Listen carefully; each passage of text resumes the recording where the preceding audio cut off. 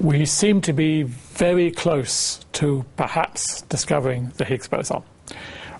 Already at the end of last year, some very interesting hints emerged from the ATLAS and the CMS experiments, which got us theorists rather excited.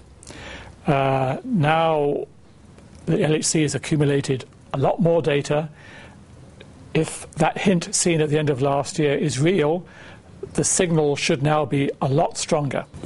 The amount of data that ATLAS and CMS have each obtained should be enough to, I think, convince most people that there's something there.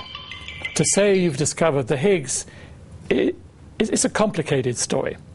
It's one thing to see evidence of a new particle, but you have to check whether it has the right properties.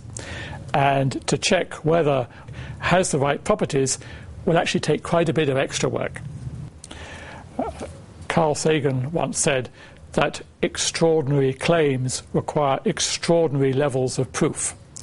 Before we can say that we have discovered the Higgs boson, we have to be absolutely, absolutely sure. And that will probably take a bit more time. But I expect that by the end of the year, we will be absolutely certain, one way or the other.